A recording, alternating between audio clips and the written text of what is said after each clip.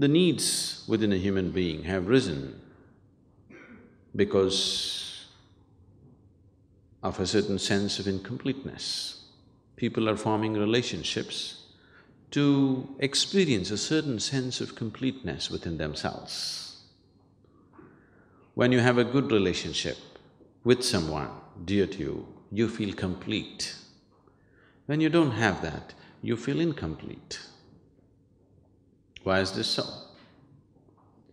Because this life, this piece of life, is a complete entity by itself. Why is it feeling incomplete? And why is it trying to fulfill itself by making a partnership with another piece of life? Fundamental reason is that we have not explored this life in its full depth and dimension.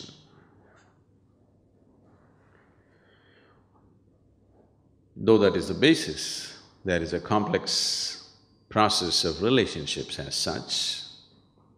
There are expectations. And expectations, and expectations, and expectations.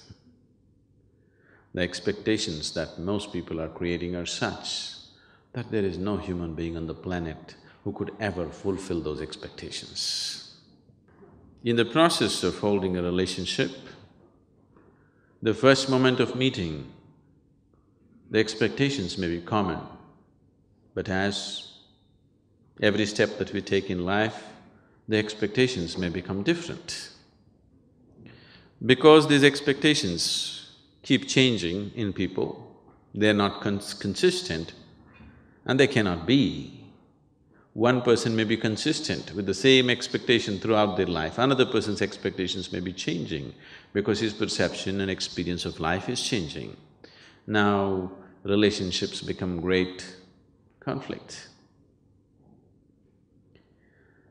More conflict is happening within the four walls of the homes than is happening anywhere on the planet.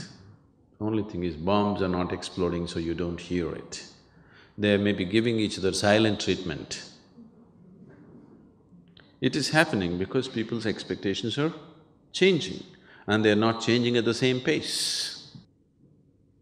Fundamentally, why have we sought a relationship?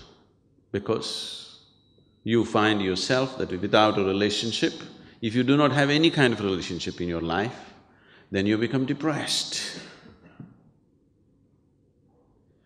So, fundamentally you're seeking a relationship because you want to be happy, you want to be joyful.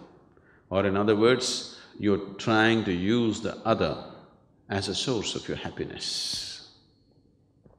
If you're happy by your own nature, now relationships will become a means for you to express your happiness, not to seek happiness.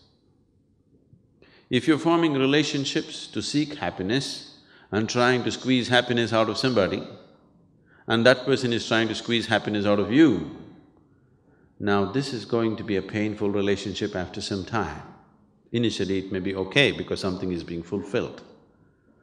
But if you have become a joy by yourself and you're forming relationships because you want to express your happiness, nobody's going to complain about you because you're in the process of expressing your joy, not seeking joy from the other person.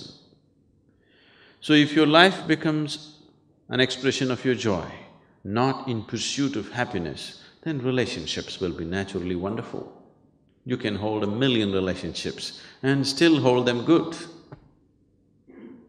Now, this whole circus of trying to fulfill somebody else's expectations does not arise because if you are an expression of joy, anyway they want to be with you.